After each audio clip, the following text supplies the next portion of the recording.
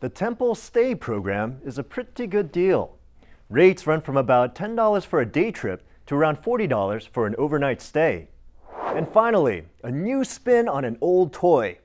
A Vietnamese robotics company has designed a high-tech version of the classic spinning top and has just won a place in the Guinness Book of World Records. So what's so special about it? Here's our broadcast partner VTV4 to explain.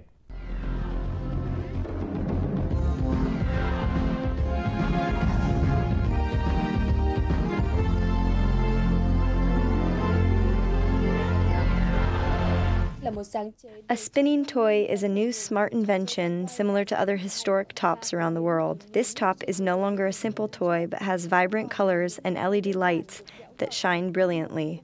The toy for children is created with sophisticated craftsmanship and technology. The toy is able to spin for many hours because of an interior gyroscopic mechanism.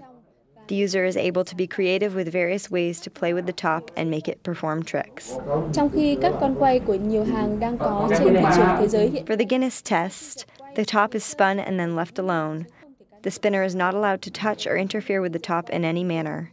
After the 24th hour, Guinness Records of London officially named the toy as the longest-running mechanical spinning top in the world. The top was recently featured at the world's largest toy convention in Germany. The first shipments of the top are being prepared for the European and American markets. TOSY Robotics plans to sell the toy for about $35. And that's our show for this week. I'm Yul Kwan. Thanks for watching. Link TV is the only U.S. network dedicated to global and national news, uncompromising documentaries, and diverse cultural programs. Programs which connect you to the world. To learn more, visit linktv.org.